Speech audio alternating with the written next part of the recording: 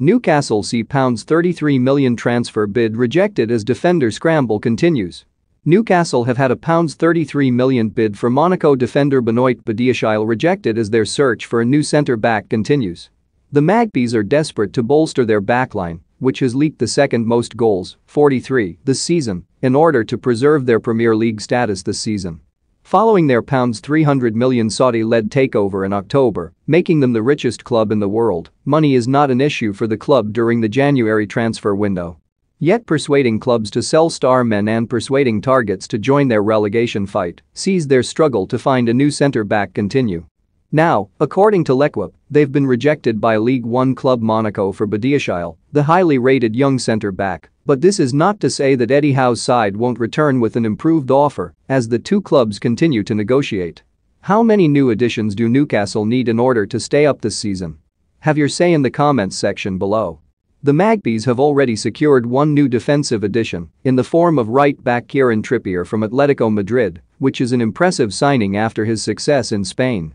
But Trippier alone can't stop the rot at the back, and a new centre-back is the priority going forward. Howe most recently used Jamal Lascelles and Fabian Schär as his centre-back pairing in the draw with Watford on Saturday, as Ciaran Clark suffers from COVID-19 and Federico Fernandez remains out through injury. But the quartet have struggled to stop leaking goals this season, and new additions are desperately needed in the heart of defence if the Magies are to have any hope of staying up.